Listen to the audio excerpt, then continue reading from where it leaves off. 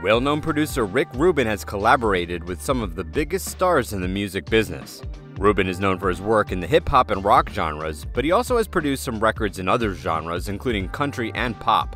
He's one of the most successful producers of all time, with numerous Grammy Awards to his credit. If this is your first time here, welcome! Please subscribe and give a like.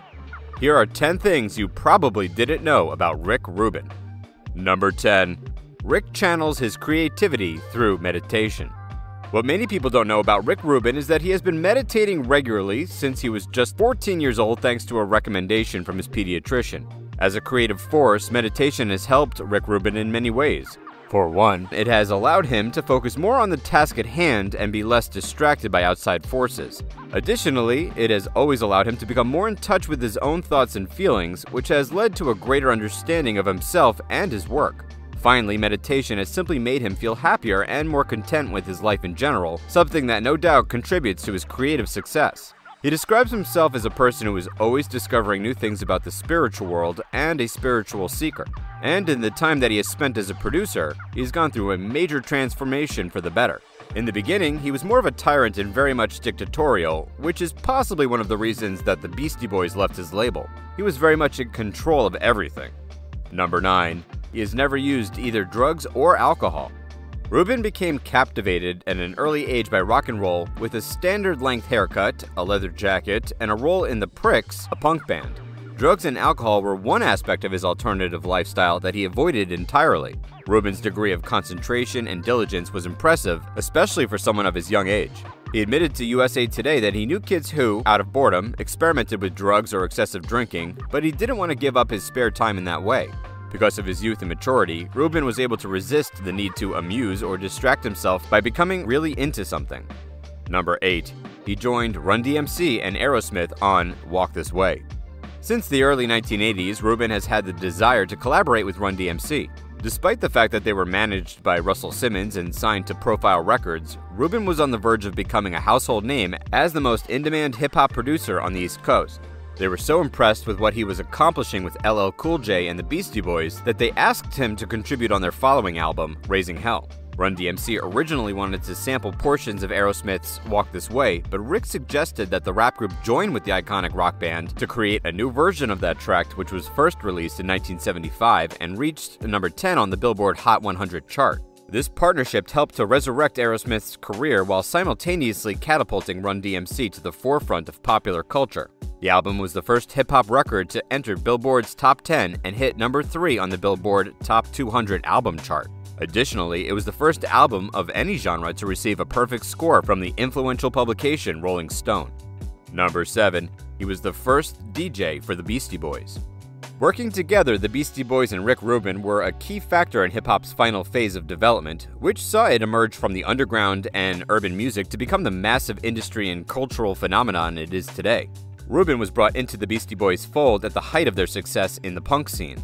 On the other hand, they wished to incorporate rap into their concerts, and they thought Rick Rubin would be the perfect person to do so. Back in those days, Rubin was the DJ at NYU and was also the chairman of the social committee. The Beastie Boys were major admirers of his dorm parties, and when they found out he owned some of the equipment they wanted to use in their shows, they asked him to DJ for them. Through collaborative efforts, Rubin and the Beasties were able to mold the band's sound in a way that would be included on their album License to Ill. Number 6. He started Deaf American because of Slayer.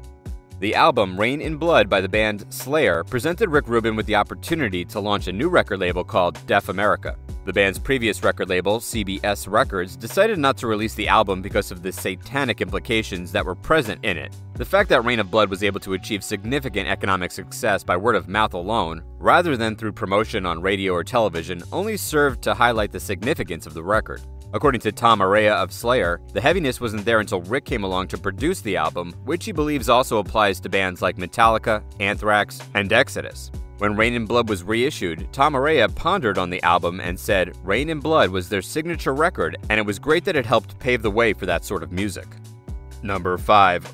Rick Rubin discovered LL Cool J.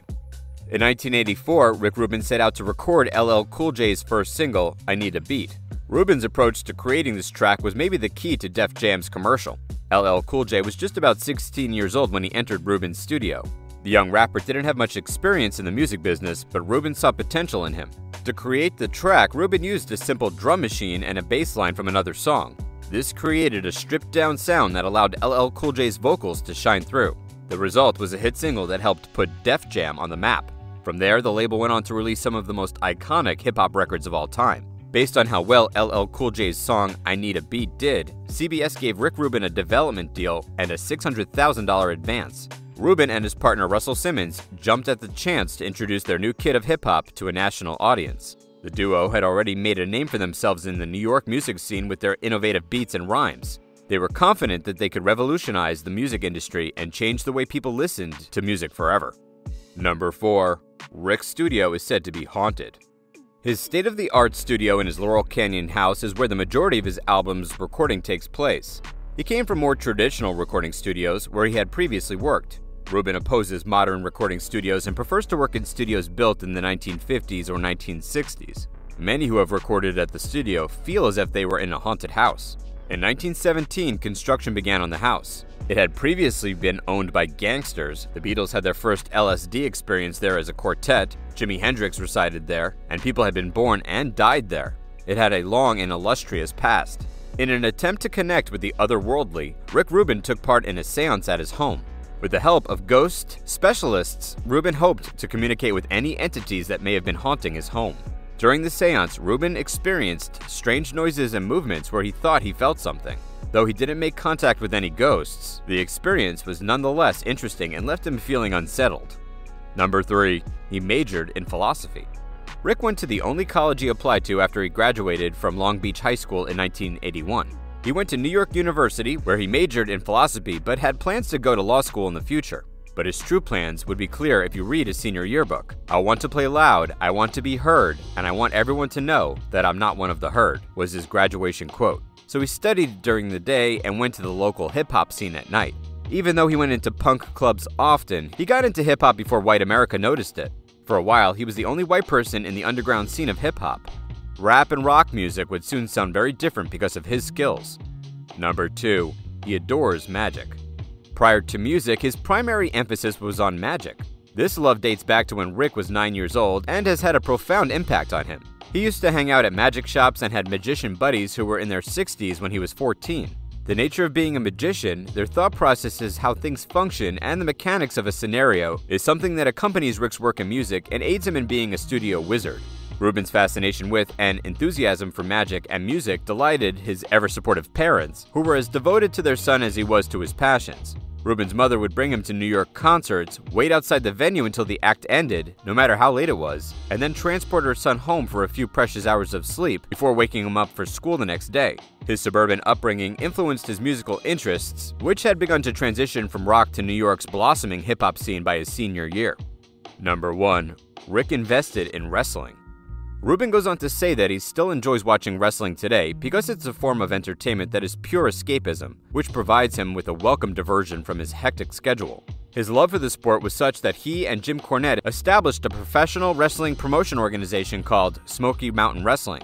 The organization ran from '92 to '95. Smoky Mountain Wrestling was known for its hardcore style of wrestling and its use of regional talent. The promotion was also home to some of the most famous names in professional wrestling.